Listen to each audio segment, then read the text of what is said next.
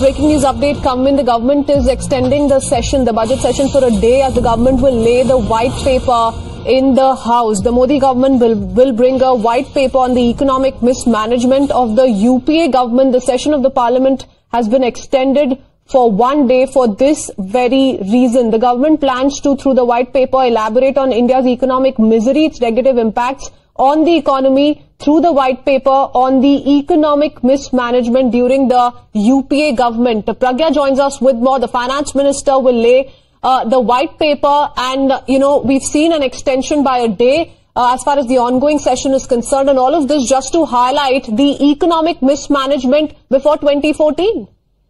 Absolutely, the government has decided to extend the session for a day, and during that day, the white paper will be laid on the House panel, and they will be, talking about the mismanagement, economic mismanagement of UPA government during 10 years from 2004 to 2014.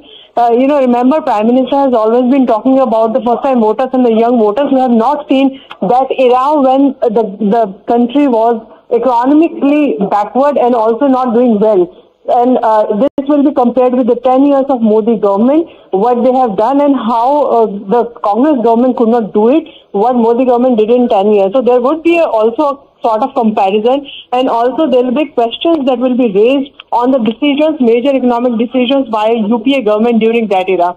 So that white paper will focus on the mismanagement. Emphasis on how, when the NDA assumed power in 2014, the responsibility to mend the economy step by step was enormous.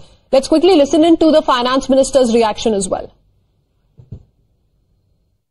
There's a lot of call for me to come up with a white paper on the state of finances, but I'll put the interest of the nation first and not do it now.